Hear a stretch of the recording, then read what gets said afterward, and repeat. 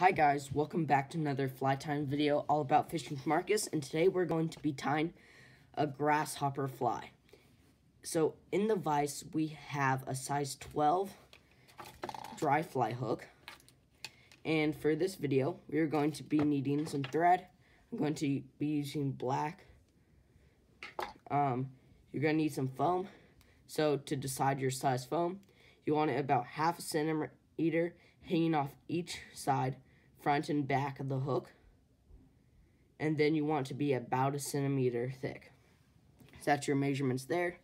Then we're going to be needing some rubber legs, poly yarn, and some dubbing.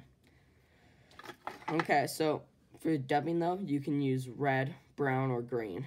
It's your choice to just match it to the foam color you decide to use. Okay, so attach your string onto your hook and wrap it back to the curve back to the curve of the hook. I'm sorry. I'm just losing my words today. Okay. So next we're going to take our foam, position it so once again so there's like a centimeter or so hanging off the front and the back. Just gonna go and start tying that on. It's gonna be kind of crooked when you first get on. Start making loose wraps, and then you're just gonna slowly start tightening it down and making a good little sized space back there where you're tying that on. Once that's nice and tight, you're just gonna turn that other piece over, put a few more wraps, and then we're going to need some of our rubber legs. So you can go ahead, trim one off. So for every one of these, you can probably need two of the sides, like rubber legs when you buy them like this. So you're gonna go and you can just cut that right in half.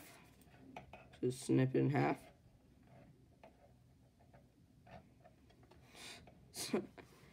Great, I just dropped it. Let's get another one.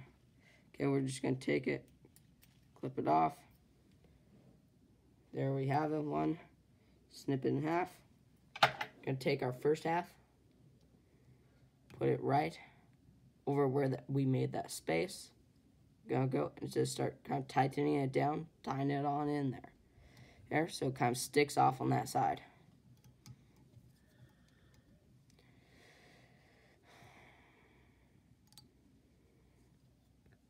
See.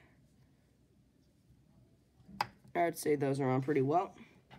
And then you want to go and do the same thing for the other side.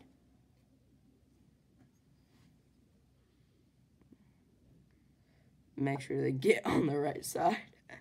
Let's see. This can be a little bit tricky. Getting these on right. The other ones. Okay. Go start wrapping that on. Hopefully you're not having as much trouble getting your legs to stay on as I am, but okay, there. I caught him. Yes. And we're gonna go ahead and tighten that side on. Tie them on in.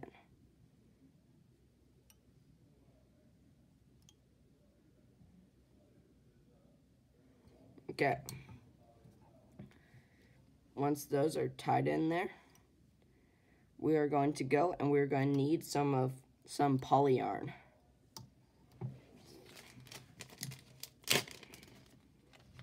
Okay, so we have some poly yarn. We're going to take it and we're going to have it hang off good 2 centimeters. So it hangs off to about the back of where that foam ends. Go ahead and just tie that on down.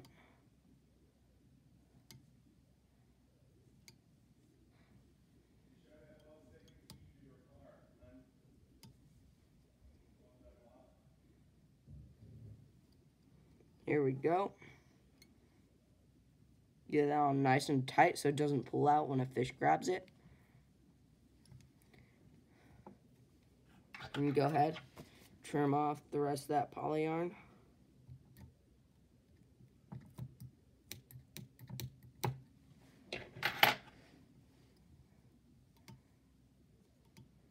Okay, then we're going to need some of our dubbing. I'm going to be using a burgundy reddish color.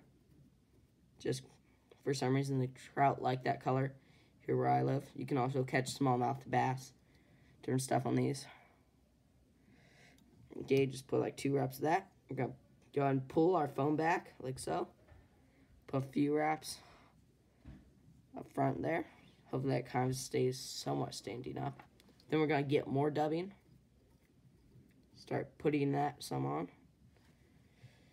Just going to go and start creating a little space here. We're going to start about 1/2 centimeter. So like 3 eyes worth behind the eye. Let's add just a touch more dubbing.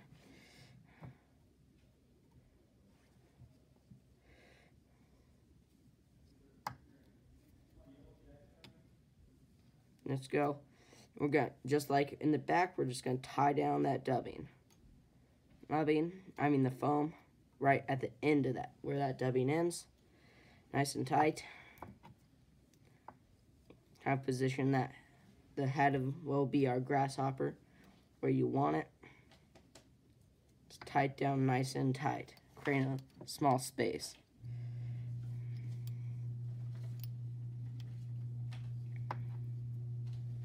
Okay, then we're going to get some more of our rubber legs. Once again, trim one off and cut it in half. First one, going on. Just hold them on the side you want them and put like 2 wraps. You can kind of reposition them by pulling on them and moving them a little bit. Then you go and tie them down nice and tight so they don't get pulled out.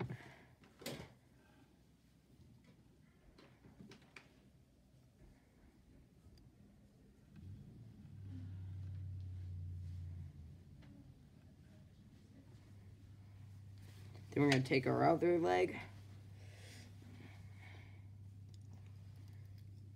Just tie that guy on.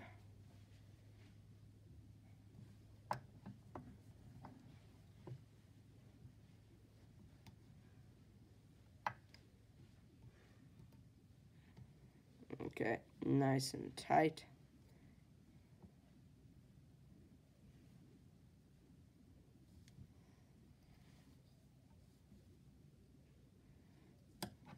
Okay.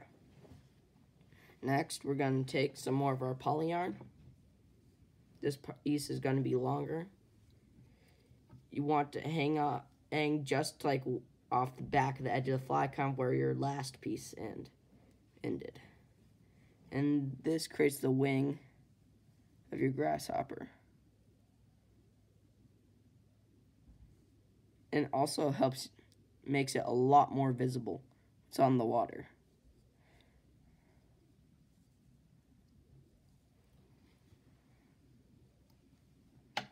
Go ahead, trim that off.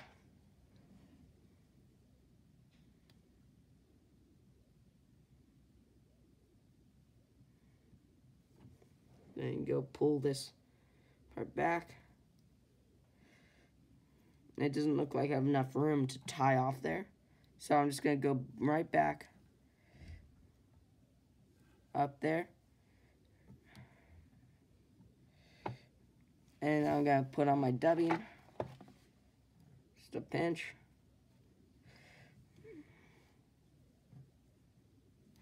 Actually, I need a bit more than a pinch. Put that on. Wrap it on. And there. Then I'm going to go. And since I don't have quite enough room right behind the eye, I'm going to have to go over these legs. And just put my knot right on top of where I put that dubbing. It's like 2 of them. Some half hitches, or you can pull out the whip finisher.